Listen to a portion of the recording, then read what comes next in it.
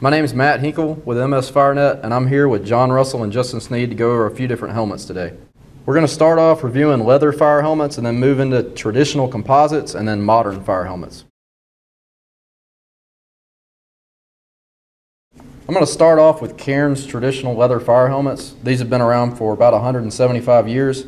This is one of the first type models that they made. This is a 1965 before they had to get into impact caps and more safety features. This helmet only weighs 3.1 pounds, but this is basically the same design they've been using up until the past year. So nothing really has changed other than the weight. The newer style Cairns leather helmets are a bit heavier.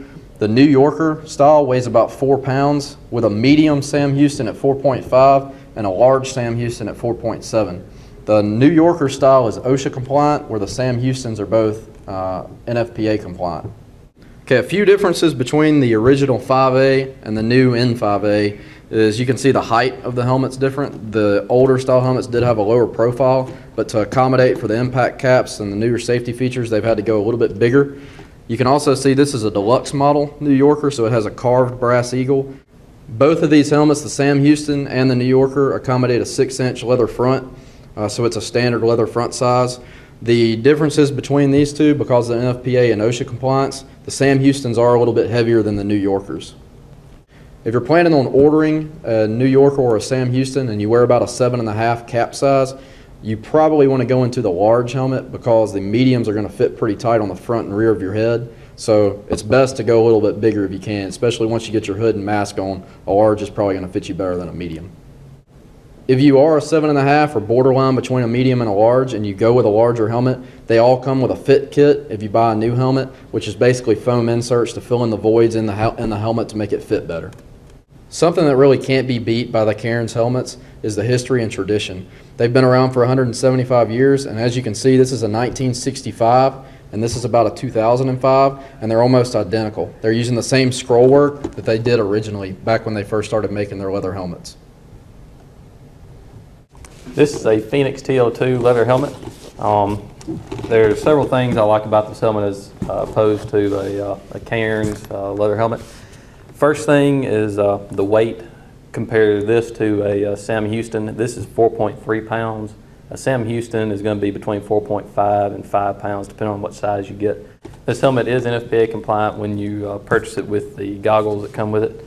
This is a flexible leather, and so like a Cairns where it's soaked in resin to harden the helmet.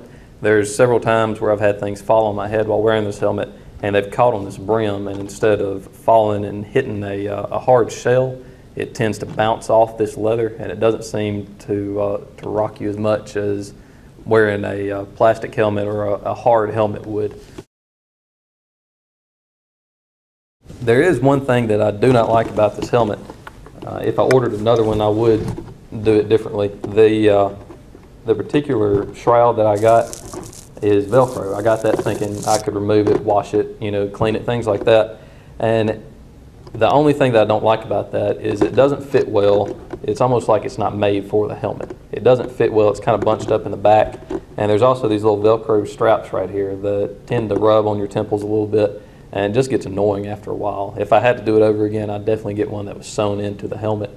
It would be a lot more comfortable and it would be made for the helmet. I do like this because it is a little bit lower profile than the Cairns, and it does sit depth-wise, it is about the same as the Cairns. It does accept a standard 6-inch leather front. Many front manufacturers have the template for this helmet since it is a more modern helmet. There is some tradition behind this helmet, not as much as the Cairns helmets, but the company was started by two firefighters that were friends that enjoyed collecting helmets, and started a company in the late 60s, early 70s, and began making fire helmets. Overall, I do like this helmet. If I had to purchase one again, I would probably go with the Phoenix instead of the Cairns due to just several factors I mentioned and the cost effectiveness of the helmet. It ranges between $400 and $500. Mine was purchased for around $440. This is a Paul Conway Lion American Heritage leather helmet. It is a lower profile than your Cairns helmets, both the New Yorker and Sam Houston. It is the same weight as the New Yorker, although it sits a lot higher because of the suspension system, and it's not very comfortable in my opinion.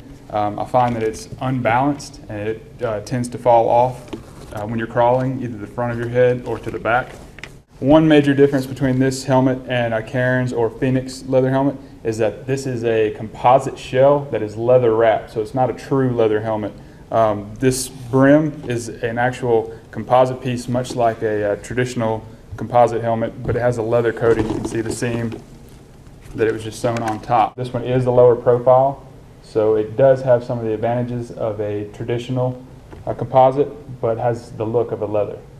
If you're going to buy a leather helmet new today, these helmets are pretty much your only choice. The Paul Conway, the Phoenix, and the Cairns New Yorker and Sam Houston. Three important things to consider when going for leather helmets, in my opinion, is weight, style, and fit. The Cairns New Yorker is the lightest of the four. It sits well on your head, is very well balanced, just like the Sam Houston. It is a higher profile than the Phoenix and the Paul Conway. Taking all these factors into consideration, I feel that the Cairns New Yorker is the best choice. Here's a few of the composite traditional types. We have the Morning Pride Bend 2, the Cairns 1044 Defender, the Bullard UST, the Chieftain 1910, and the Paul Conway American Classic. I'm going to start out with the lightest helmet, which is the Paul Conway American Classic. Paul Conway was able to make this helmet without an impact cap in here, but still meet NFPA standards. So they reduced some of their weight by taking the impact cap out. It just has a suspension, and then right behind the suspension you see the actual helmet shell. This version of the Paul Conway has a spring-loaded shield, so it doesn't have any adjustments on either side like knobs. It's just a spring-loaded shield. The next two helmets both weigh 3.7 pounds. That's the Chieftain 1910 and the Bullard UST. The Chieftain 1910 and the Paul Conway are very, very similar. The scroll work on the Chieftain I actually think is a little bit better looking than the Paul Conway. It's a little more traditional look, and they have really good colors to their helmets. The Bullard UST, it's a lower profile composite traditional helmet. It accepts only a 5-inch front instead of a 6-inch, so you are limited on your fronts that you can order, but it makes the helmet a lot lower profile than the standard 6-inch. Next helmet's the Cairns 1044 Defender. It's 4.0 pounds. The neat feature of this helmet's the internal Defender visors that are inside of the helmet for eye protection. This meets NFPA standards without having to wear goggles because the Defender visor is inside the helmet with the Borks on the outside.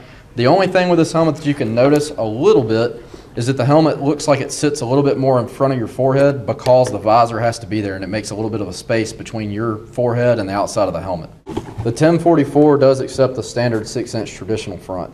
This is a Morning Pride Bend 2. It weighs 4.1 pounds. This one has the 4-inch face shield on it. This helmet is used by some large metro fire departments like Memphis Fire Department and Fire Department of New York. So this is a really common helmet. It's a real popular helmet. The Eagle is a little bit different than most traditional composites. It's got a different style to it, and you can get a carved deluxe Eagle if you want to add that onto it later on. It also accepts the standard 6-inch traditional front.